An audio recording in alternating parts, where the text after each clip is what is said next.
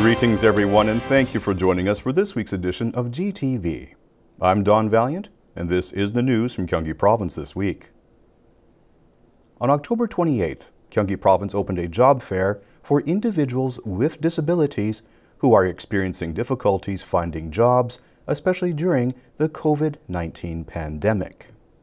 Running for 10 days in a contactless online format, this year's event offers a range of one-stop guidance services that include resume writing, video interviews, and work experience programs, as well as services for recruiting enterprises. Those wishing to participate can receive further information via the related website www.gbw.or.kr or by calling 070-4880-2672. With the use of delivery services having increased considerably during the COVID-19 pandemic, Gyeonggi Province has developed a public delivery app known as Delivery Express with the aim of alleviating the burdens of affiliated businesses in terms of service and advertising fees. The initial launch of this app is slated for early November in the cities of Hwaseong, Osan, and Paju. Compared with private delivery service apps, this public delivery app can help businesses with monthly sales of 25 million Korean won save up to 2.9 million Korean won.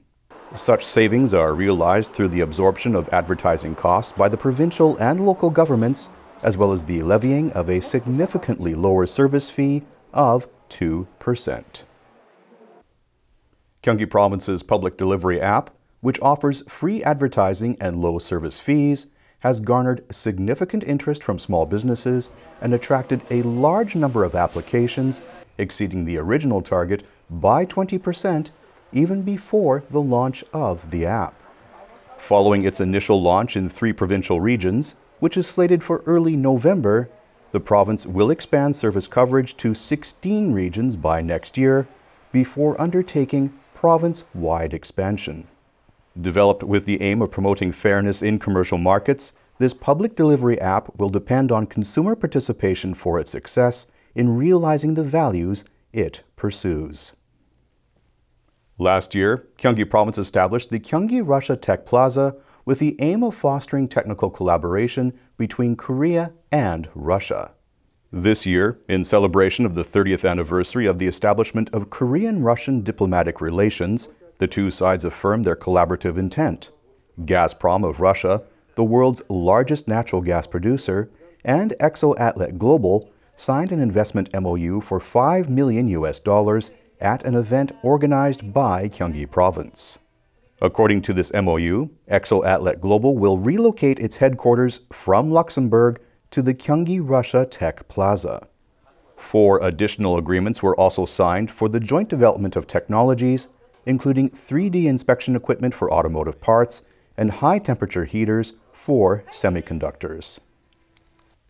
On October 22nd, a public forum on app-based delivery worker policies was jointly hosted by the Gyeonggi Provincial Assembly Economy and Labor Committee and the Gyeonggi Province Labor Bureau. Joined by Provincial Assembly members, administration officials, regional delivery service operators, and Korea Workers' Compensation and Welfare Service representatives, as well as app-based delivery workers, this forum was organized with the objectives of reviewing the difficulties faced by these workers and sharing ideas to improve their working conditions. During an online public auction held by Gyeonggi Province for 3 days from October 19th to sell luxury items seized from tax delinquents, a total of 436 out of 500 listed items found new owners. The first online event of its kind in Korea, this auction saw over 8,000 participants, more than 5 times last year's number. It also saw over 18,000 bids, 9 times more than last year, indicating significant public interest in this event. On October 23rd, the Gyeonggi Provincial and Regional Government Policy Cooperation Committee meeting for the second half of 2020 convened at the Gyeonggi Center for Creative Economy and Innovation. This meeting, which was geared to promote mutual respect and cooperative governance between the provincial and local governments, was joined by Gyeonggi Province Governor Lee Jae-myung and Gyeonggi City and County Mayor Association Chairperson An Byung-yong, as well as local government heads. Discussions focused primarily on how the provincial and local governments can cooperate in the implementation of local currency projects and Gyeonggi's public delivery app services.